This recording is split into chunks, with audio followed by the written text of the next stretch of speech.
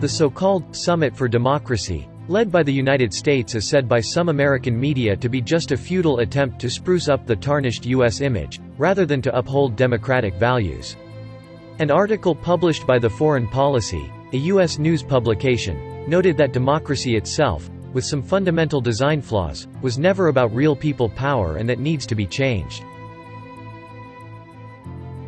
The New York Times reckons the question in a more direct way. Critics questioned whether the U.S. could be an effective advocate for democracy amid problems at home.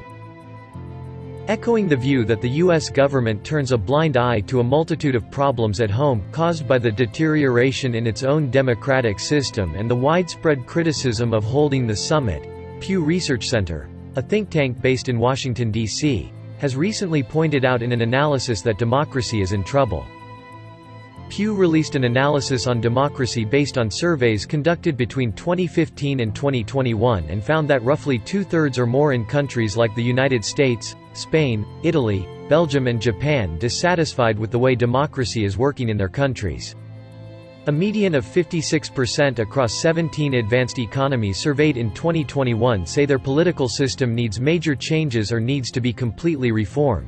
Pew was quoted by the report as saying that the trust deficit between the current state of Western democracy and people is widening.